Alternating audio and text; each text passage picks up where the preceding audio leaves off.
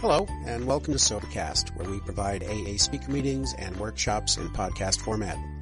We're an ad-free podcast, and if you enjoy listening, please help us be self-supporting by visiting Sobercast.com, look for the donate link, and drop $1 or $2 into our virtual basket. We hope you enjoy the podcast. Have a great day. My name's Roe, and I'm an alcoholic. Through the grace of God and the fellowship of Alcoholics Anonymous, I haven't found it necessary to take a drink of alcohol since August the 21st, 1975. And for this, I am grateful. I've been crying like a baby all morning long. I want to tell you, I'm just full with a lot of love in my heart, and I've been looking forward to this for a long time, since December of this year, and I've gave this talk probably about 50 times, and each time I give it, it seems like it got a little bit better to me. But that was that pride and ego that was getting in there, and I really, truly hope that I can share with you from my heart of what I have experienced in my life in the last 15 years, in my expectation of what's in store for me in the future. Because I've read the big book, and I've studied it, and I've listened to what it's got to say. And in the 12 and 12, it talks about us in there in the 12th step of the book, that they want for us to live joyous and happy and free and have emotional sobriety. And that's what I've been trying to obtain since I came in this program the second time. And through a God of my understanding and staying close with the people here and in the fellowship, I have no fear of what the future has in store for me, of going back and looking at the people that have went before me and the people that are here today, and I'm in good company, and I like that, and I'm excited about my sobriety, and I have been ever since I came into this program. I was a little confused, and I have been that way quite often. And the thing about it today, I know I'm not wrapped too tight, and it just doesn't bother me. It used to, but it doesn't today. But my wife told me that things would be a lot better when I got sober, and I didn't understand that, and I know she lied to me, because I wasn't used to being responsible, and that's created a problem in my life of being responsible. But I growed up in the west end part of Louisville, 18th and Jefferson, and I was raised in an alcoholic family. My mother's still living. She's 72 years old, and she's not drinking today. And we have a pretty good relationship. But my life as a young boy of grades, I guess ages 1 through 10, was just a lot of turmoil in my life. And my mother had remarried. My father left me and my family, my real father, when I was a year old during the Second World War. And I've never seen my real father. He left and never came back. Never once that I know of tried to ever get in touch with us. And I carried a lot of resentments about this and a lot of hurt, and I didn't know how to handle it when I was in school, when you just put down on the paper, Father Unknown. And through the grace of God and a lot of people in this program, some 4 years ago, I located my father. And my father died in 1974 in Deer Park, Texas, an alcoholic death, and he's buried in a VA cemetery in Houston, Texas. And when I'm ready and God nudges me a little bit more, I'm going to go down there and see his grave. But the hole's been plugged up inside of me, and I don't have no anger and resentment towards this person because of my alcoholism, because I did the same thing to my family as he had done to us. And I realized that when I was separated from my wife and my 3 daughters, that when I would think about them and that I wanted to go home and see them, I know that I would have to leave. And it was painful, and the emotions was there. And so I choose not to go back because I couldn't handle it. It hurt less if I didn't go. And I know this is where my father was at, and that he loved me. And I'm okay with that today. But as a little boy, I didn't understand that. And my mother didn't talk to me about it that I remember. And I was running the streets when I was 5 or 6 years old. And I remember my first day at kindergarten. And I didn't want to be there. And I bit the teacher on the hand and I ran home. And I hid underneath the bed. And my grandfather came and got me. And my grandfather, George, reminds me of my grandfather. And he was kind and gentle. And he loved me unconditionally. And he took me back to that school. And so for the next 9 years, that's how my life went, just like it was his first day of kindergarten. I didn't want to be there and they didn't want me to be there, but they had to keep me. And they placed me in an ungraded class, and I was separated from the main body of school, and I didn't learn very much.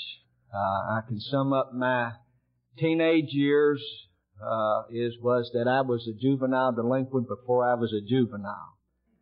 And I was out to get them. I was a good worker as a young boy. I hustled bottles and scrap iron, and I hauled the groceries home for people.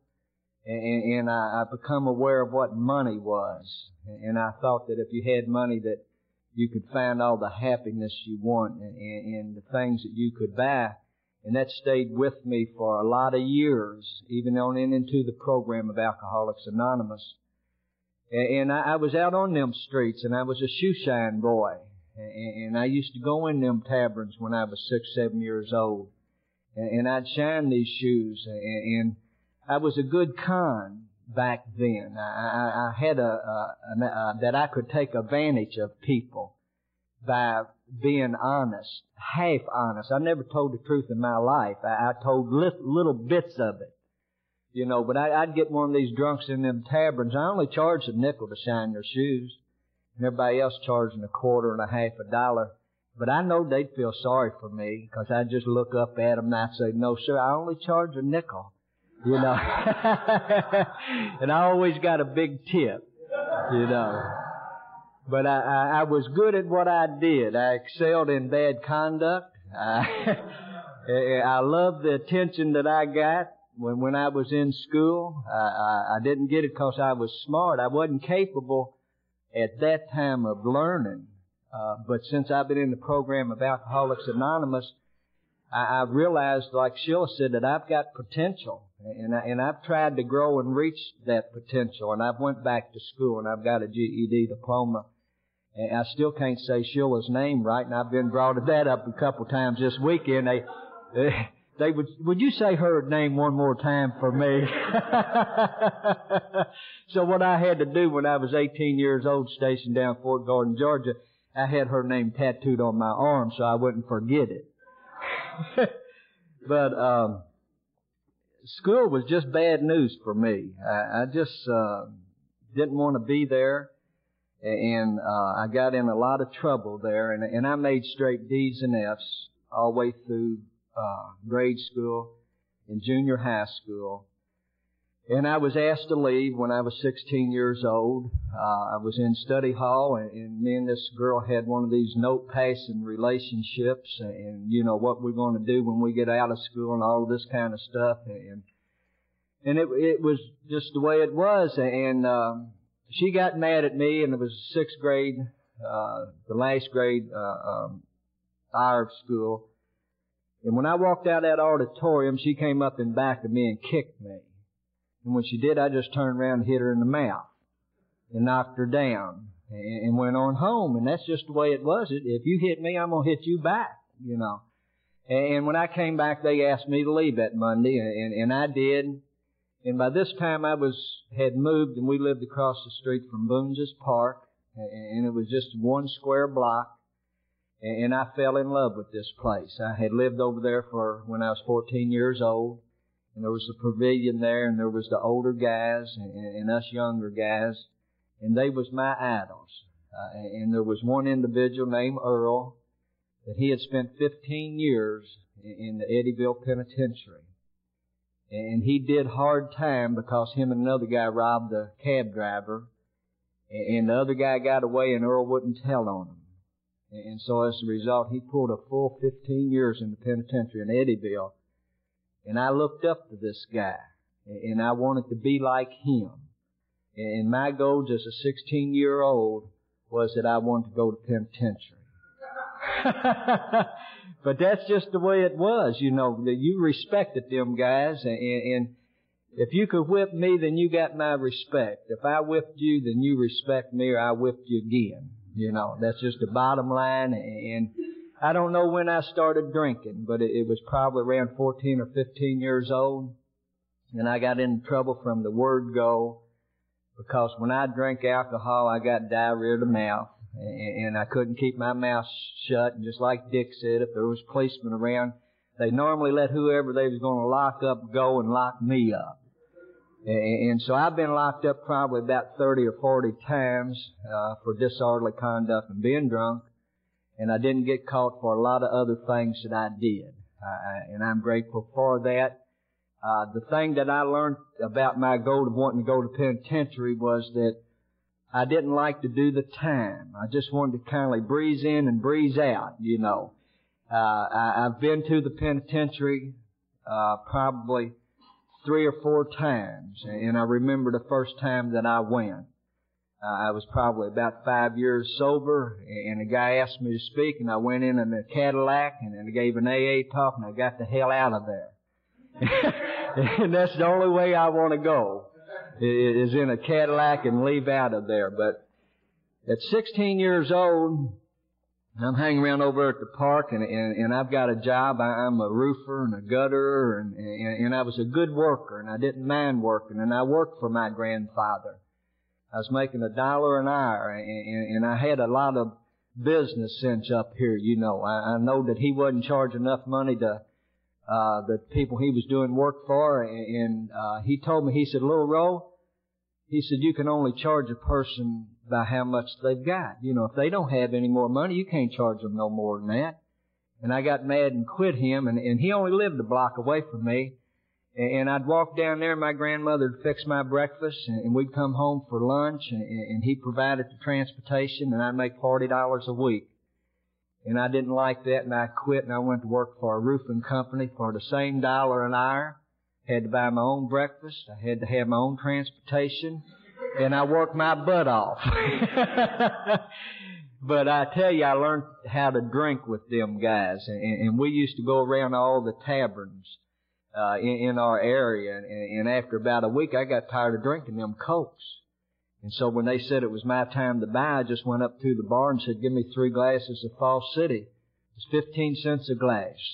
And as a result of that, at 16, I could drink in most any tavern bar that I went to. And so I was big shot over at Boone's Park. I could go get the gas, and we could go and I could buy it. And it was just part of our life. And I met Sheila. She had lived on the corner there at 19th and Round, about a half a block from me. And she had lived there most of her life. And I didn't know her. But one day she come walking through there, and she was a nice looking girl and still is. And I got excited when I saw her, you know. I just really did. And I'm listening to what these guys at the pavilion were telling me. Said, "You know, if you ever take out a girl, this is what you need to do." And my stepfather said, "Don't waste your money on them. Just take one of them back in the alley," you know. And so that's all I know. And it sounded pretty good to me. And I was afraid to ask her out, though. It just scared me to death. Fear has been a big part of me ever since I can remember. I was afraid of the dark. I slept with my head under the cover for 33 years until I came in the program of Alcoholics Anonymous. But I got her brother about halfway drunk and sent him over there to ask her out. And she sent word back that if I wouldn't drink, she would go out with me. And that was a big decision, because the alcohol did something for me that nothing else had ever did. It took away that fear. It took away that doubt. And it allowed me to do things that I enjoyed to do. It got me the attention that I was searching for. And I didn't want to give up the alcohol. I was a beer drinker basically all of my drinking career. So I sent word back that I wouldn't drink, and she went out with me. But the thing about this fear that I had, I couldn't talk to these guys about it, and because you have to understand of what I looked like at 16 years old. And I should not have had any fear whatsoever, because I'm 16 years old, and I got hair that's combed back, and I got ducktails in the back, and I had a spit curl coming right down my forehead, and I had a black leather jacket, and my paints were pegged, and I was cool, you know.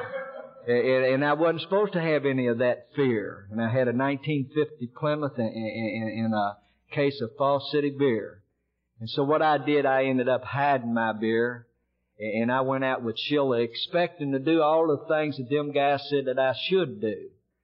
And as a result, it didn't happen, you know. But and she just led me on, you know, for the next couple of years, you know.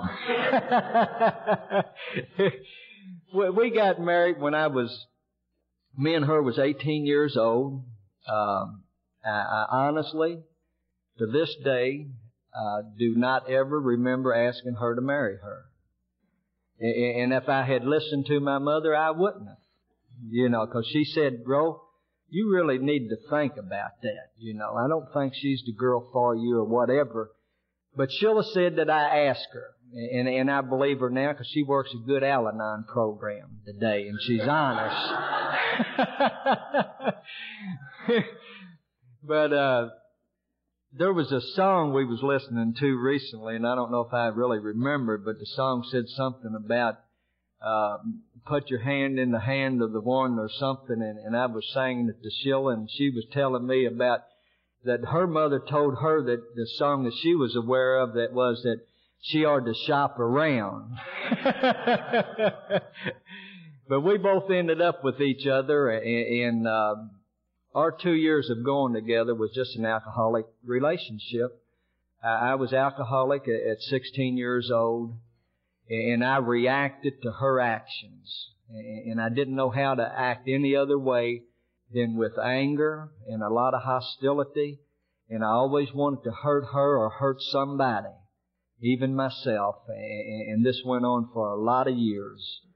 And I remember standing out when she used to break up with me, and I would stand out underneath that street light, and I would look up at the window, and I'm 16 or 17 years old. And I had this knot on the inside of me about the size of a baseball or a softball. And I was in a lot of pain, and I didn't know what emotional pain was. I just know that I was hurting. And I used to think the only way I ever going to get rid of this is just to kill her, you know, because I thought it was love. And I'd walk across the street and just run my hands and my fist up against a brick wall, and the blood would come. And I was just so angry. And then the next day or two, the other part of me would come out, and I would get with her, and I would beg her, and I would plead with her, and I would cry and ask her to take me back. And then she would take me back, and then a week or two or days later, the thought would enter my mind that she's controlling my life, and she's just got a hold of me, and I would become angry, and I would start drinking again, and I would react the same way. And this is how our life went. We got married when we was 18, and I don't remember my wedding night. I remember being at the wedding.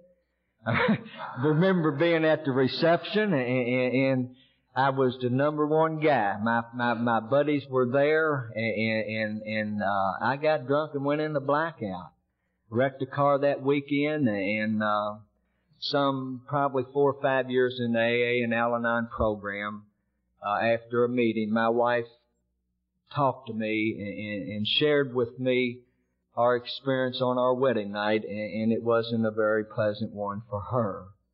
And I don't remember it. But the thing that I'm very much aware of, that alcoholism is a family disease. And by me being willing to listen and to what my wife has to say, and share with me, and by going to al-anon, I'm a member of al-anon, that I have a lot of compassion for the non-alcoholic. Because I could go into the blackouts and I don't remember it, but they live with it. And so today, I've got a lot of compassion for the non-alcoholic. And I always like to throw out a little thing is that, my wife stayed with me a lot of years. And she stayed with me through a lot of stuff. And when I got sober, I asked myself a question, if I accept the fact that this is a disease, then how long am I going to allow them, my family, to find a program as I have?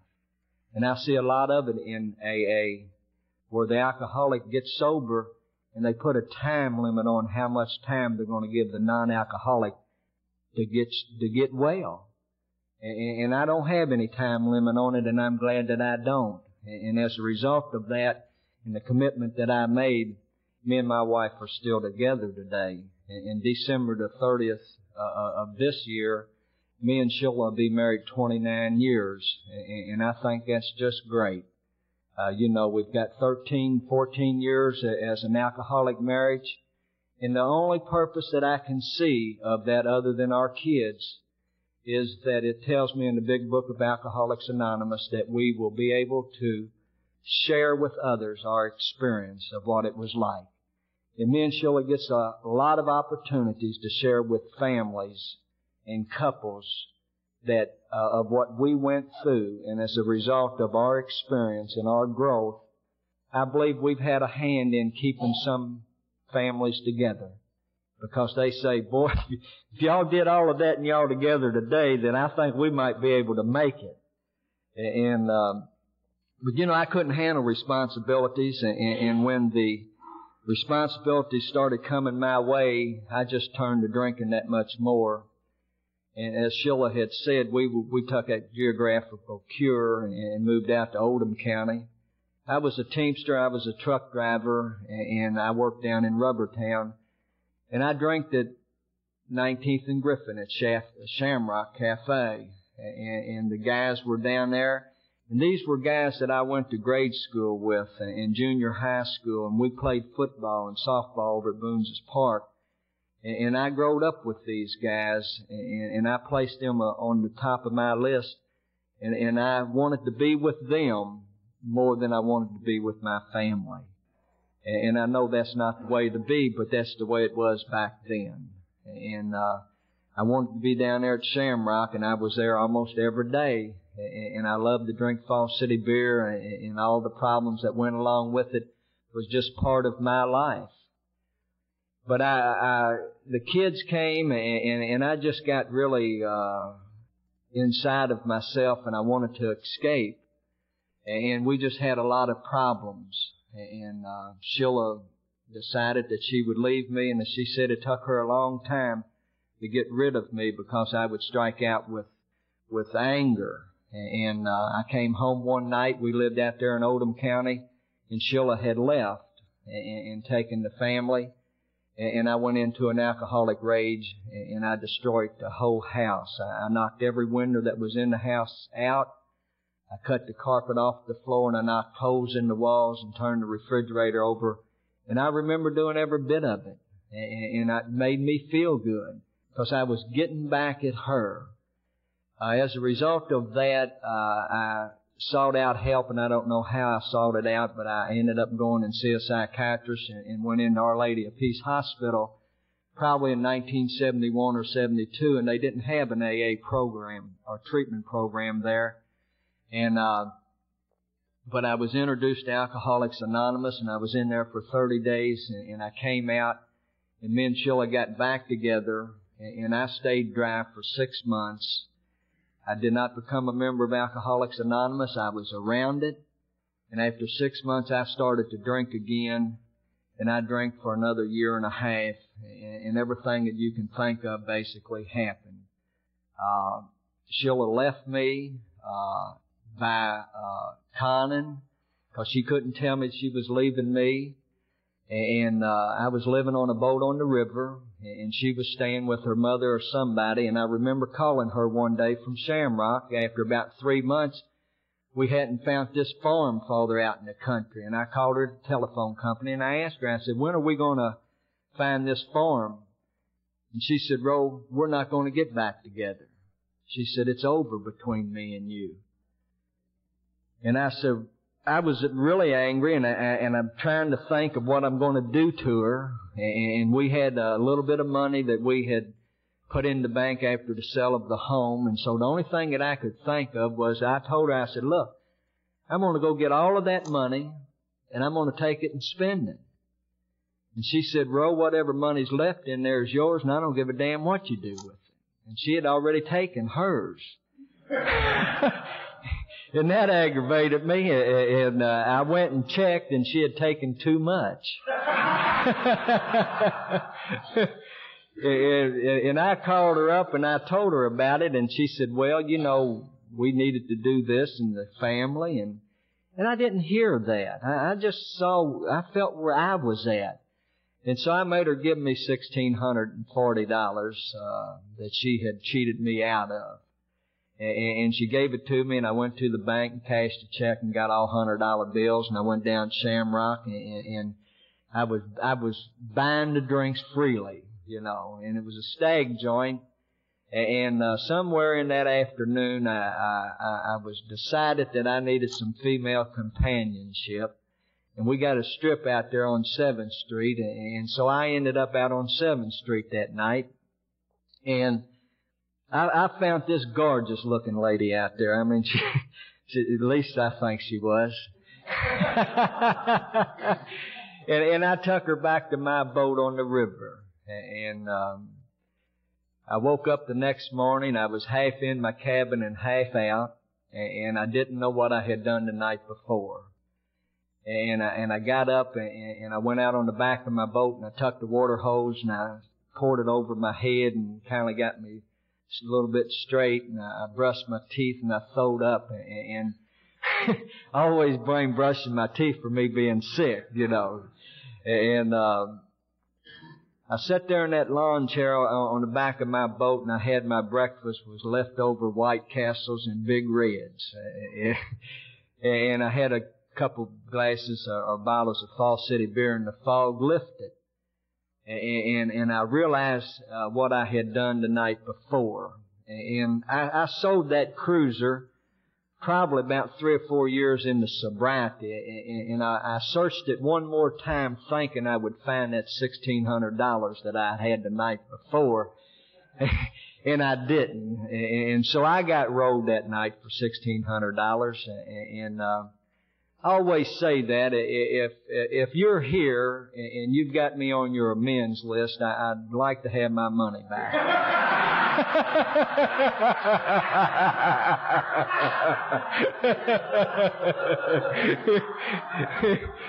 It ain't happened yet, but who knows?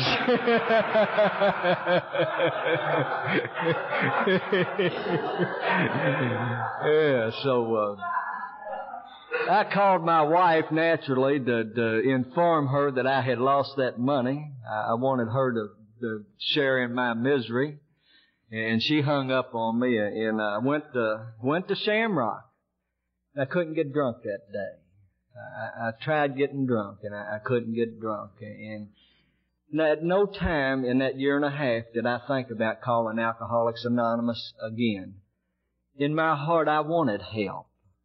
You know, when I was in jail and had been shot and beaten up and everything, and when I'm back in that little jail cell and all curled up, I was a little boy again inside.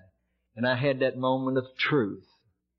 I knowed I was in jail because of what I had done. And I could be honest with myself then, but I didn't know what to do with it. And when I was laying in bed mornings thinking that I wanted help, it never entered my mind to call Alcoholics Anonymous.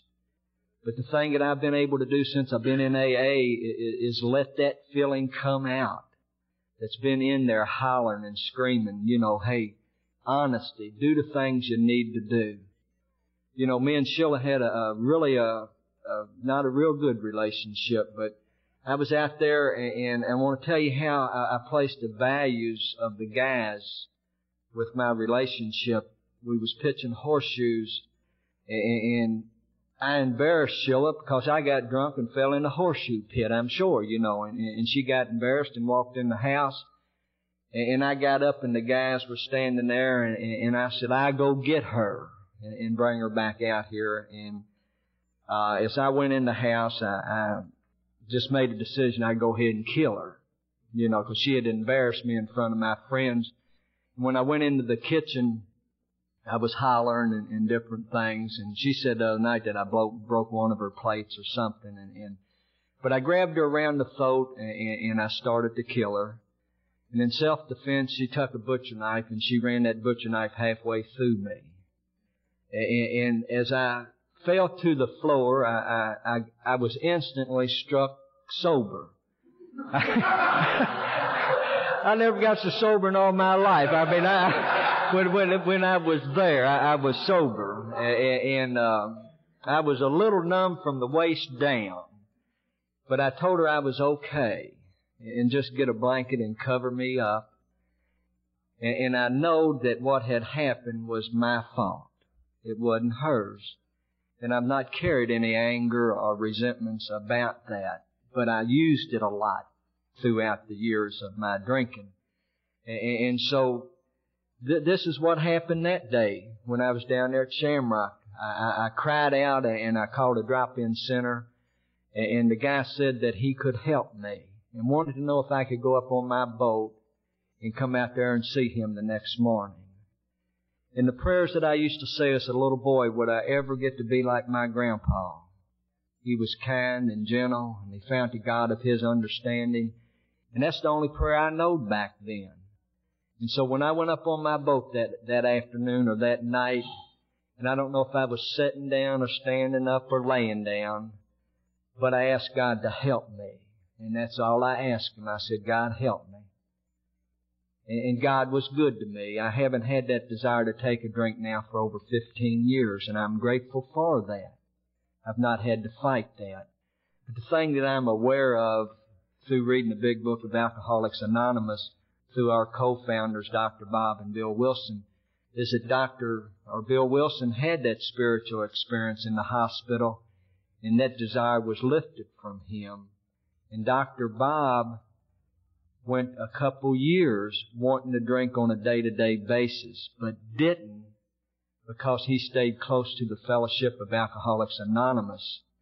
And so everything that we are going through or have gone through or think we're going to go through, our answers is in the big book of Alcoholics Anonymous, in the steps and the traditions. And so what I'm saying is, regardless if it's lifted from you or not, you can stay sober on a day-to-day basis because it's already been done. It's in there for us if we'll pick up that book and we'll read it. And so when I surrendered that night, I went out to the drop-in center and I went into a treatment program that Monday. I didn't have anybody that I could call. And I called Sheila, and she hung up on me. And I was lonely, and I was afraid, and I didn't know where I was headed. And I called her again. And she came and got me that night. And she took me to the drive-in. And the kids were there. And she come and got me Saturday. And she took my clothes Sunday and she washed them. And if it hadn't been for her, I don't think I'd be here today. I thought she loved me. I said, she loves me. That's why she's doing it. But I learned after we came in the program that I was a human being and I was reaching out for help. And that's why she did it for her. And I'm grateful for that. A lot of miracles has happened in our life, and I expect them to continue to happen. But I went through that treatment program, and I became teachable. And the thing that they told me in there when I went in, they asked me to fill out a confidential application, and I couldn't spell the words, and I was embarrassed. And Hugh, the counselor, spelled the words for me, and he filled out the application. And I was admitted into that program, and they set me right in the middle of the room. And then they all read that their confidential application that I had filled out. And the old me wanted to run. And the new me said, Roe, stay. They care about you. They love you. But that fear was inside of me. And I didn't know. I wanted to run, but I didn't. And it's the same way that it's been in Alcoholics Anonymous. I go into meetings, and the old me is still there, and I want to get off in the corner. And I don't want to, I'm afraid to go up and talk, because that fear of rejection and different things. But my first sponsor told me, he said, go around and shake the hands of people and let them know who you are. And as a result of that, you'll feel better. And so that's what I try to do today, and I feel better for this. But I worked that program, and I benefited from it a lot. And I learned that my dependency on my wife was the same that I had for my mother. And I started to grow, and that little boy started to grow inside of me. And it's been a struggle for me to allow that little boy to grow. And a lady told me in Al-Anon one day, said, Roe, don't be so hard on that little boy and quit hitting him in the head and let him grow up. Be gentle with them and love them and care about them. And that's what I've allowed that little boy inside of me to do in the last 10 or 15 years, is to grow up and become a man. And it's a good feeling. I guess about right now I'm 47, and that little boy inside me, he might be 20 today or 21. Some areas I don't think he's ever going to change, and that's okay. I like being a little boy, you know, and I'll be telling you a laugh. I tell you, I don't like attention, you know. Walking around here with red and green socks on, you know. It's good. But, you know, my life got too damn serious when I got sober. I quit reading the funny paper because there wasn't any depth to it, you know. I had lost my sense of humor, and I've got that back today, you know. And I was separated from my wife, and I had made a commitment to God that night that I would never forget where I came from and the help that I received. The goals that I've had for myself for the last 15 years have not changed one bit since that night.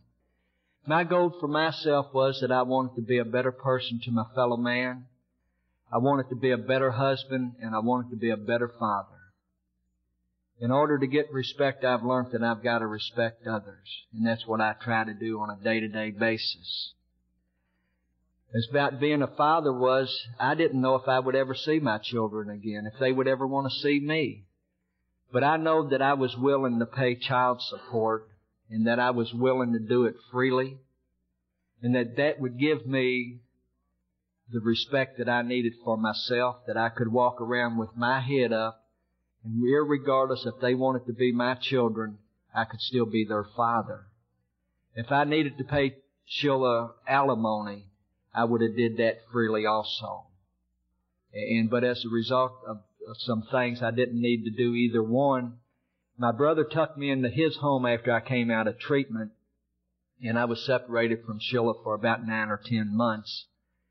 And it was good for me because I was able to go to a lot of AA meetings. And I go to AA meetings every night probably in Al-Anon. I'm a very active member of Al-Anon for about 10 years. And I've had to tell Sheila that, you know, I've got to stay sober. And if I can't stay sober, I'm not any good to myself, and I'm not any good to anybody else. And I don't know if she understands that or not. But that's just the way it is. And she's benefited a great deal, and I have, and my family has. Now, when we got back together, me and my family, I have 3 daughters, and at this time they was like 14 and probably 9 and 3. And I wanted them back really bad. And when I got them back, I didn't know what the hell to do with them. You know, I'm doing everything right. You know, I'm working. I'm not drinking. I'm providing them a good home. And they ain't doing nothing right. And I'm telling them about it. And buddy, it was rough at my house, you know. And what I've learned is that I was looking through a big magnifying glass, and I could see everything that they was doing wrong, and I could see everything that I was doing right. And that's just the way it was. I'd go in the house at nighttime, left the meeting, and I would go in the back door, and I would look at the kitchen, and the kitchen was dirty. And I think I got a wife and 3 daughters, and they can't even keep the kitchen clean.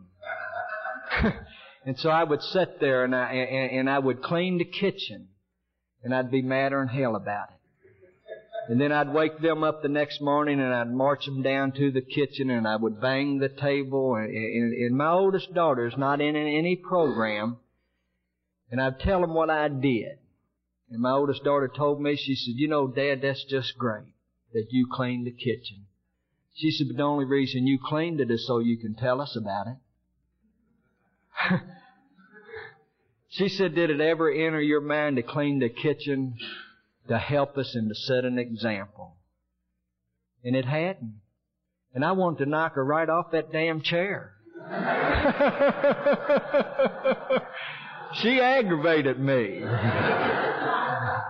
I gave a talk here about a month ago, and my oldest daughter went with me, and I told Dad, and I told her that they aggravated me, and my daughter came up after the meeting. She said, "Dad, next time you talk, I'd like you to tell them people that you pissed us off."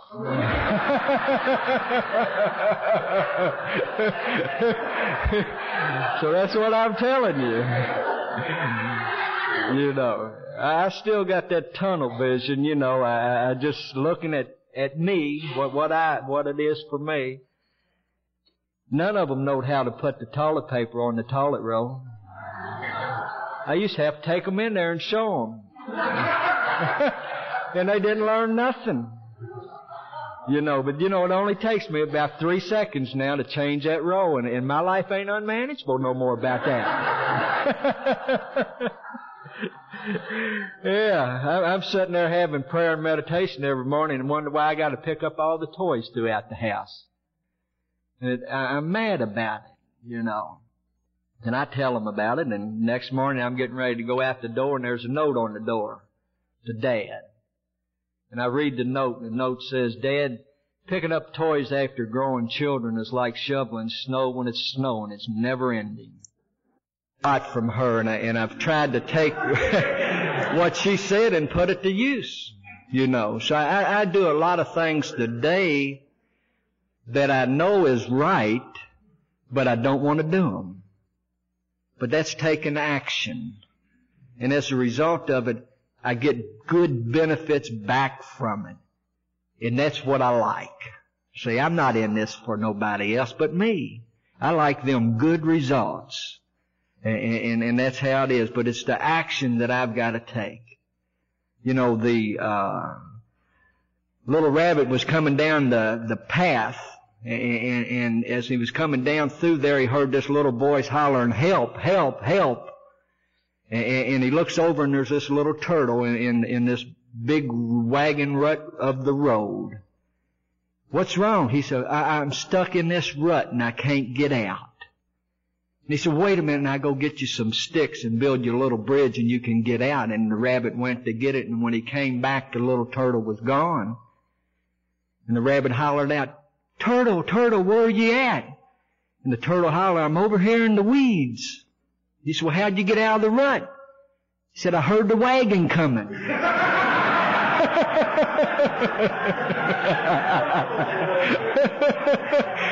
You can take some action, right? I don't think there's anything that I've ever do in Alcoholics Anonymous. I've got to take the action. I can do all the praying I want to. I can do all the talking to people I want to talk to. But until I take some kind of action, there ain't nothing going to change. And I'm aware of that. And some of the things that motivates me is that I got tired of taking other people's actions. The end result is if I don't take action, then I turn my life and my will over to somebody else. And then they do whatever they want to do. You know, if I don't pay a bill, they come turn off my gas and lights. That's the bottom line. But if I make a call and tell them that I don't have the money to make that payment, then we can work it out some way. My life, I'm learning, is that I need to take action, and I need to keep the focus on myself. My family loves me today, and I love them. My oldest daughter's 27, and we've got a 3-year-old granddaughter, be 3 years old the 20th of this month, and me and my daughter have a good relationship today, and she cares about me. I've got a 22-year-old daughter named Karen, and Karen is just, she's my sweetheart, I guess. She caused us a lot of problems in our home. At 12 or 13 years old, she's doing drugs and smoking marijuana. She's climbing out the second-story window, and Dad's going crazy. I'm chasing after her. I'm in al-anon at this time, and I'm trying to do what I've learned in there. Cut them loose, love them, detachment. I'm powerless over them and different things. And for God's sakes, I learned it is if they do something wrong, let them take the consequences. And I thought, boy, if I ever catch her doing anything wrong, I ain't going to take her. She's going to take the consequences.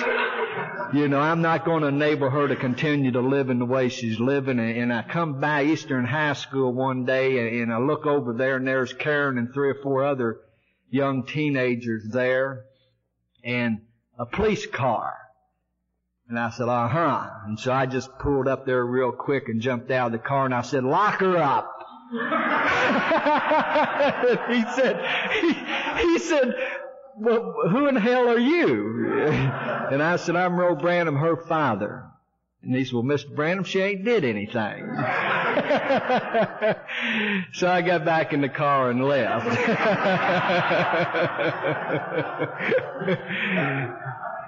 But things was going, it was a bad situation at our house. And so I took it, and she was supposed to be home one night, and by 10 o'clock or 9:30, because me and Sheila, I did work at the janitorial at the European Health Spa as the janitor. I had that contract, and I had to go in there and do janitorial work every night. And I sat out in my car waiting for her to come home, and she wasn't there when she was supposed to be. And we sat there, and the old me was angry. The new me was saying, hey, get up and leave. But I didn't. And so when she came up, Sheila said, it looks like she's staggering.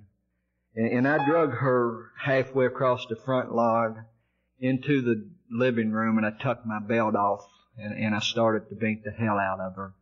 And I had that moment of sanity. And I put my belt on, and I thank God that I hadn't hurt her.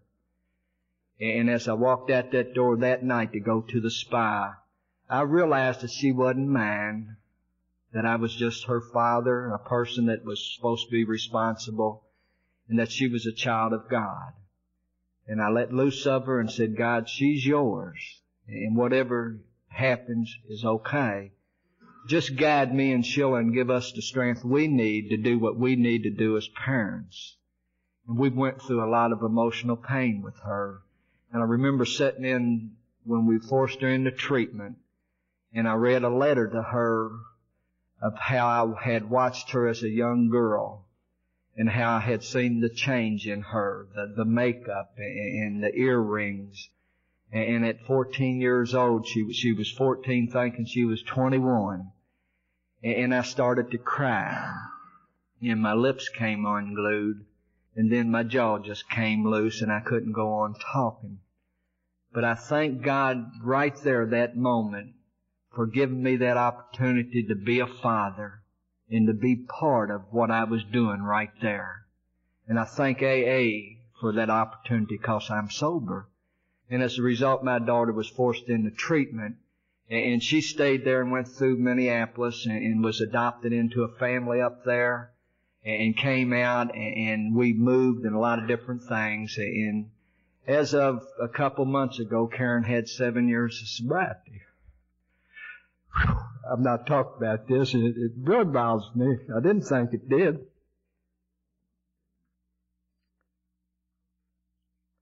But she told me the other day that she didn't feel she was alcoholic and that she didn't have a problem. What I feel good about is that I know that it's her choice. And that's what I was able to tell her.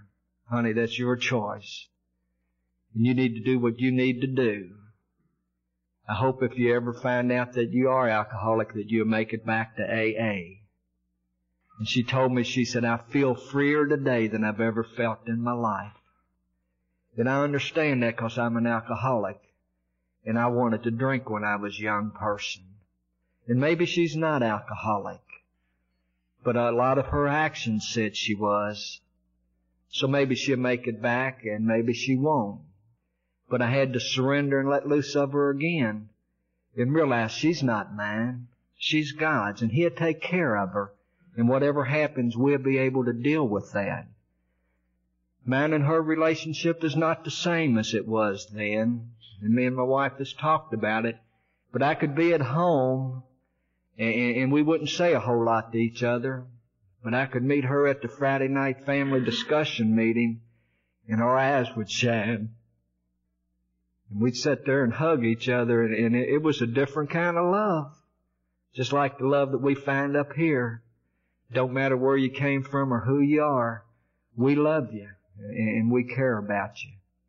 And so I was able to cut her loose again the other day.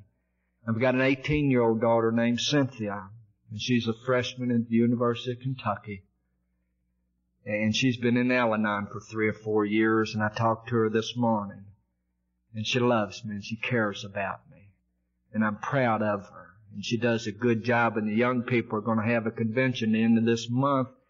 And she's the al-anon representative of the young people in that convention. And she's got the al-anon speaker and the al-ateen speaker lined up. And she's going to introduce them. And she was at Simatonga here a year or so ago. And they asked her to come up. And she couldn't even say her name. And she started crying. So I'm going to be there. I want to be there and be part of her life because she's part of mine. Me and my wife, we have a good relationship today. I want to back up just a minute and tell you a little story about the spa. I cleaned that spa for 7 years, 7 days a week because I needed a job. And I didn't want to do that janitorial work a lot of times. First couple years I was financially hurting. And I'd walk in there and every night I'm going to go down the tubes. And they got these glass mirrors everywhere. And man, about 10:30, 11 o'clock, I'm a basket case. That fear of financially disaster. I didn't have any money. I just wanted to make it from month to month or week to week. And that went on for a couple years. And then one night I thought, well, hell, Ro, you ain't went down tubes yet. And so what I decided to do, that I wouldn't believe a damn thing I thought negative after 9 o'clock. I'd let that shit just pass on through. You know. And I use it today. You know, I don't make any major decision that's going to affect me, my family, or anybody else after 5 o'clock at night. You know. And I don't grab a hold of them negative thoughts anymore after 5 o'clock at night. And people call me and they'll say, hey, it ain't nothing heavy. It ain't nothing heavy. Because they know they're going to come up short, you know. But I'm back there and I'm sweeping the floor one night and I'd like to have a father. Just sit down with every once in a while and just let him hug me. And tell me that he loves me. Even though I'm 47 years old and he can say, son, it's going to be okay. And I've not said the serenity prayer. I always say the Lord's Prayer when I feel like that. And I said the Lord's Prayer, Our Father. And I stopped. And I thought, damn, I've had a father all along and I didn't really realize it. And I said, look, I want to talk to you. And so I talked to my father and I tried to listen. But I'm back in there at that spa about 4 years and I'm down on my hands and knees about 1 o'clock at night and I'm cleaning this steam room and I didn't want to be there. And I said, God, how long am I going to have to clean this damn spa? The next thought I had was, well, if you're going to talk to him, then listen. And so I put the brush down, I leaned up against the wall, and I just laid there, you know. And the first thought I had was Moses and the Israelites lost in the desert for 40 years. And I said, you got to be shitting me.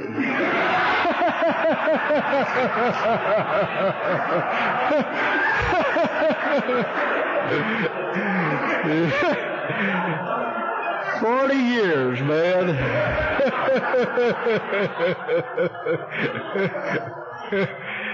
The bottom line was that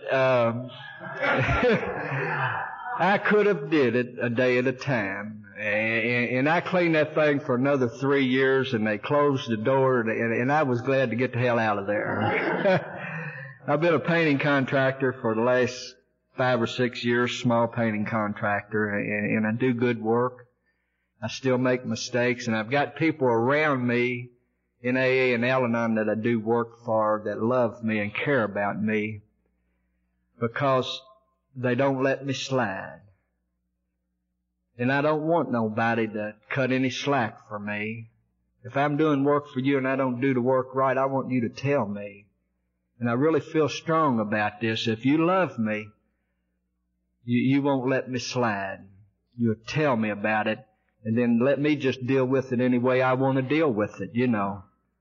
But so many times throughout my life, people told me it's okay. You'll be okay. And I didn't learn anything. But when people that love me can take me over the side and say, hey, you're supposed to did that and you didn't do it, then I can go ahead and do what I need to do. And I grow from that. But my wife, I wanted to have a good relationship with her. And we've had a lot of problems. And we've cleared the air a lot of times. We kindly made a deal with each other. She got tired. Every time I'd elevate my voice a little bit, she said I was hollering at her. Well, you know, you can't get into these emotional discussions without raising, at least I couldn't. And she always said I hollered at her, and she always started crying. And it made me feel as bad her crying as it did me hollering to her. And so I made a deal with her. I said, well, if you won't cry at me, I won't holler at you.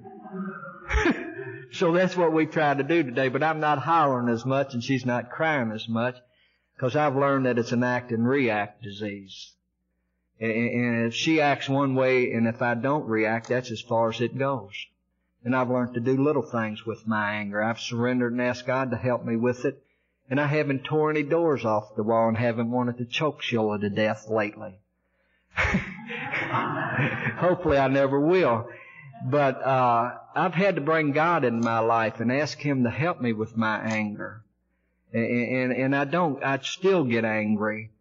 But you know, if I'm in a room and her actions are bothering me, and if I have any responsibility in it or if I don't have any responsibility in it, I used to think I used to have to sit in there and white knuckle it, you know, and just listen, and it was just churning inside of me. But I learned that if her actions is bothering me, I need to get out of the room where I can't see her. And then it just leaves. It ain't there. Or if I'm in a room and people are talking and their voices are bothering me, but what I hear, the only thing I need to do is get out of that room where I can't hear them, and I'm okay.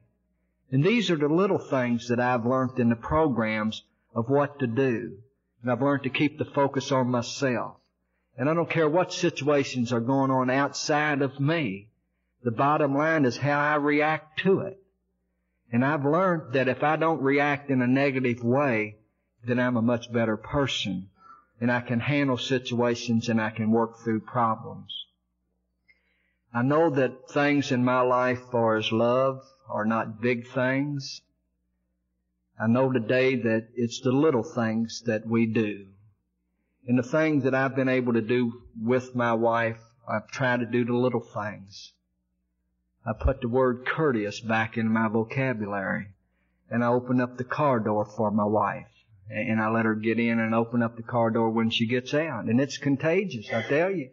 My daughters, you know, they tell their husbands, you really are to watch Dad, you know.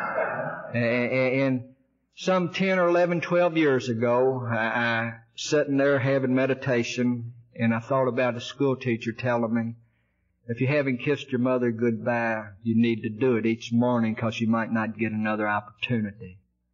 And so when I got out of bed that morning, I walked around and I gave Sheila a kiss on the cheek. And I told her I loved her. It was hard to do. Really hard. But I've been doing that now for over 10 years. And it has joined us together. And we was down in Florida a couple years ago, and after about 3 days, Sheila said, I need to talk to you. And I said, okay. And she said, are you mad at me for any reason? I said, no, why? She said, well, you haven't been giving me that little kiss every morning. I said, hell, we're on vacation.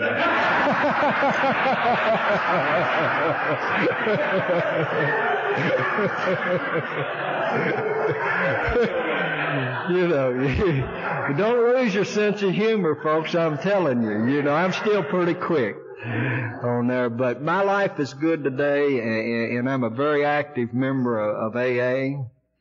I'm a believer in the Big Book and the steps, and I try to put it into my life every day.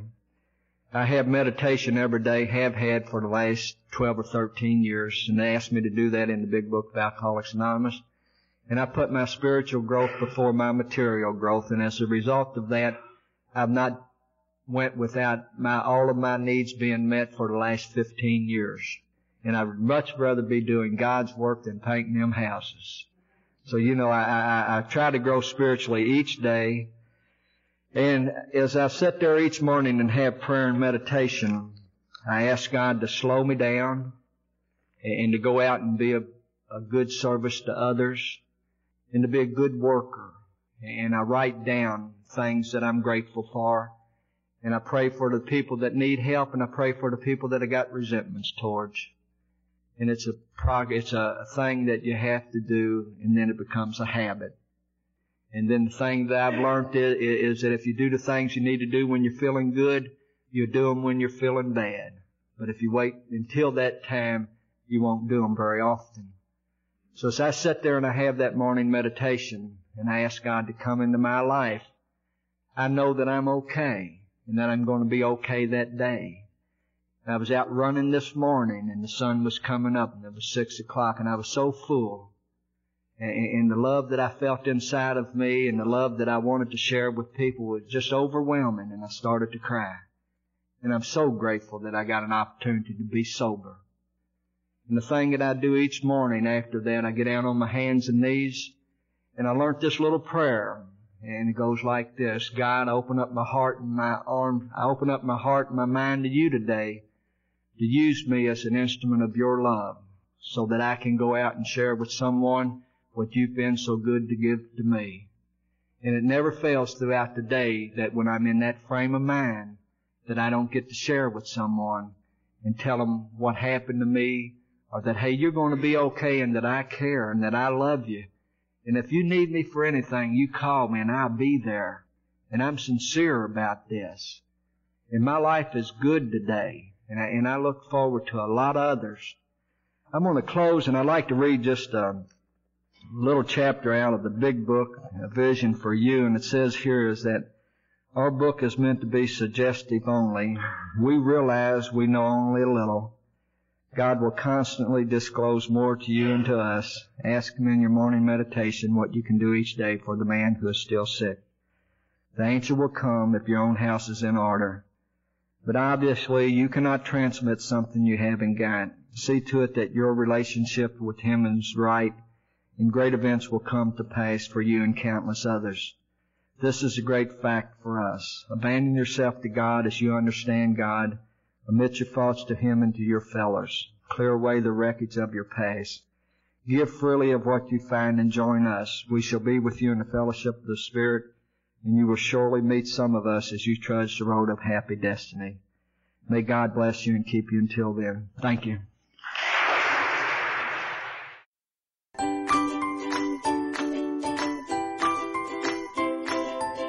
Thanks for listening. I hope you enjoyed the podcast. Sobercast is ad-free, and we'd like your help in order to keep it that way.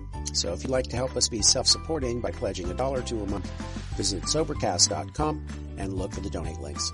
Thank you very much.